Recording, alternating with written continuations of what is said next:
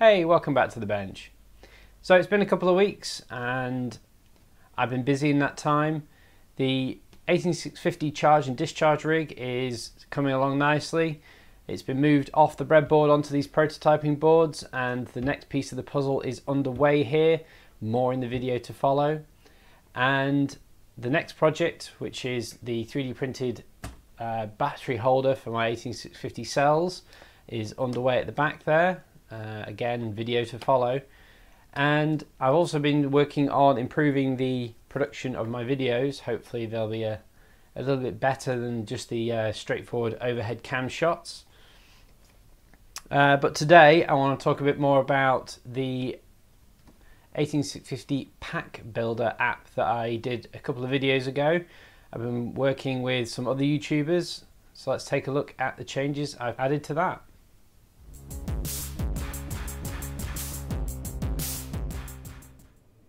So with the help of Paul Kennett and some of his subscribers, the pack builder has now been improved. It's now deployed to repacker.com and is available for you all to give it a go.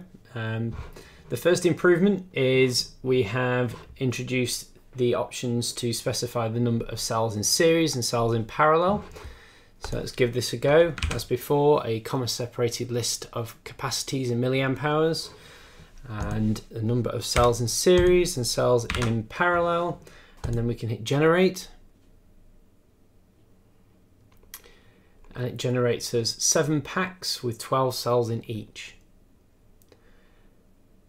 The next improvement is it now tries to balance the capacity, so each of these packs now roughly have very similar capacities. The second improvement is it tries to optimize the deviation within a pack itself so that the deviation between each of these cells is no longer too varied, helping with problems with a charge and discharge at the beginning and the end of those cycles.